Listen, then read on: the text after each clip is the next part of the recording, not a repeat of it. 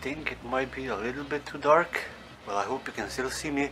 But today I'm imaging the Omega Nebula using the 12 nanometers H-alpha filter. And with that said, I came across a few issues trying to stack the H-alpha frames from last night. So yeah, I'm going to show you my problem and how I fixed it.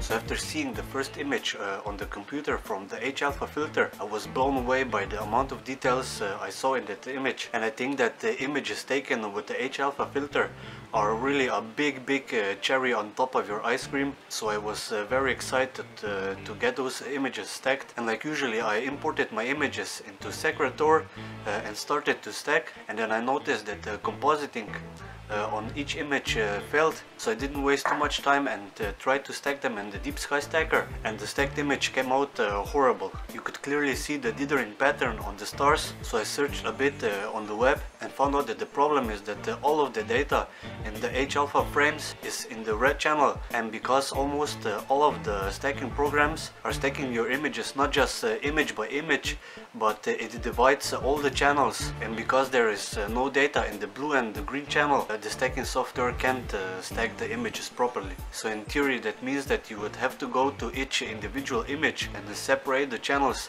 and use just the red channel to stack your images. And that's a tedious process to do over and over again, but luckily there's a simple way to overcome this problem. So let's jump to the computer and let me show you how to fix this issue.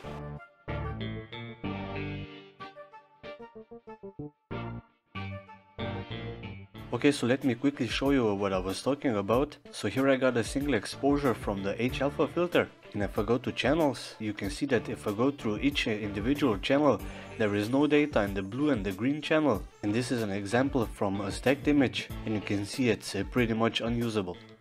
Now if we go to Deep Sky Stacker, here's an option that combines all the channels and stacks them. So after you got your images imported, just go to Settings and Raw and check the Create Superpixel.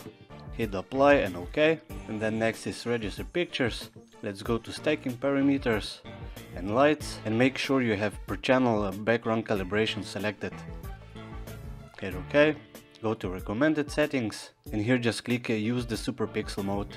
Then just hit OK, and again OK. Now after Deep Sky Stacker is finished, your master H-alpha file should be stacked properly. And here's how my master H-alpha frame turned out. So again, if I go to channels, and if I turn off the red channel, you can see there is nothing to see in the green and the blue channel. So I'll only use the red channel later in the post process and use it as a luminance layer.